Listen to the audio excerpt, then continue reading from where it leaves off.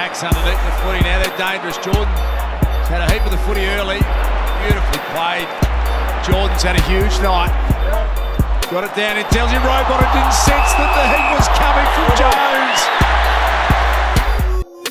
JJ, individual accolades aren't necessarily what you play for, but you must be proud to be this week's Rising Star nominee. Yeah, absolutely. I guess it's a great reward for some hard work over the off-season, but yeah, like you said, the team's going really good and I'm just really happy to be a part of that at the moment. 23 touches against the Swans. Are you feeling more comfortable every week you play at the top level? Yeah, absolutely. I guess the guys around me as well, like Track, Clary, Harmsy, Gorney, you know, they're all giving me some confidence, so I'm just happy playing my part for the team, and yeah, we're winning at the moment, so yeah, it's going very well. Defensively, your game's quite strong. You had 28 pressure acts and 8 tackles. Is that something you really focus on?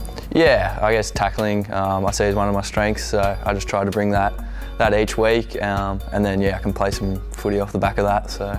You have spent a lot of time with Clary, not only on the field but off the field as well. What's he done to help your development? I guess just for the first couple of years, sort of just seeing what he does around the club, you know, in terms of his extras, how he reviews games and all that sort of stuff. So yeah, he's been a great role model for me, and yeah, we've made a pretty good friendship out of it all, and yeah, he's a great mate of mine. Over the off-season and in leading into this season, did you do any extra work? Did things change for you to help get you to this level? Sort of just Burjo's program. You know, he puts together a pretty solid program.